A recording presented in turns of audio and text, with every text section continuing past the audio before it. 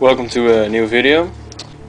Today I'm going to tell you more about the convict cichlid, or also known as zebra cichlid, because I think it's a really good beginner fish and actually have a male convict cichlid of my own. So today I'm going to tell you some basic information about it and what's the best way to actually keep as a pet. Well, the convict cichlid is a North American cichlid. In my opinion, it's a pretty good beginner fish because they don't grow to be that big. For a tank size, I would recommend about 20 gallons or more. I wouldn't really do less. I mean, you could do it, but I don't think it's really good for the fish. So males can actually grow up to 4.7 inches. Females stay a lot smaller. My convict cichlid is about 4 inches, I would say. Well, now about the feeding. You can actually feed them quite a lot of things. I actually feed them goldfish pellets, and I have already had my cichlid for a year and it's been doing pretty well. I also feed him live food because he really likes it. I feed him mealworms and stuff. I just throw one in, wait for him to eat a mealworm, and then I throw another one in until he's full. You just need to keep variation in the diet. That's very important for every fish, not just for the convict cichlid. A lot of people say it's actually a really aggressive fish, but my fish really isn't. I can even hand feed him with a mealworm, but I think it's when you put them in a really small tank with other cichlids that then they can get really aggressive, because they actually build a nest even though there isn't even a female if you have a male. Like mine does. I actually have my convict cichlid in a tank with two smaller cichlids, and those cichlids are a lot smaller, but he's actually doing pretty fine with them.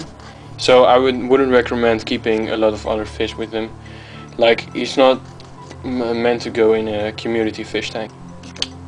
But the reason why I think they're good beginner cichlids is because they actually reproduce very fast. So if you get like a male and a female, they will actually reproduce very fast, and they will actually protect their offspring.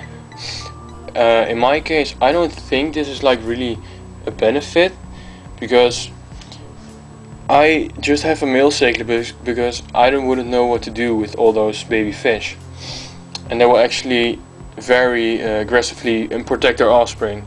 So that's why I wouldn't put a male and a female together. Well, about the water and the temperature, I keep my convict cichlid at about 24 degrees Celsius. But I think it is when you get a higher temperature, the fish becomes a lot more aggressive. Because at 24 degrees Celsius, my fish has been doing fine in it. I've had him for already a year. I think he's 3 years old now. And they can actually grow up to be 10 years old. They're not that expensive. I think they're pretty cheap fish. I got mine for about 10 bucks. So yeah.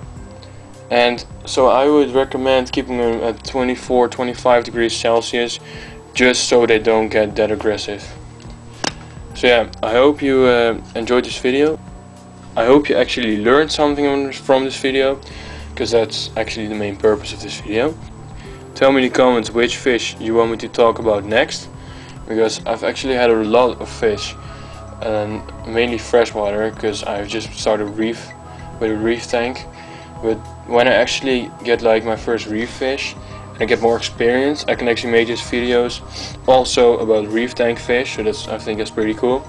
Let me know what freshwater fish you want me to talk about in the next video. So yeah. Thanks for watching this video, and I hope you enjoyed and I hope you learned something.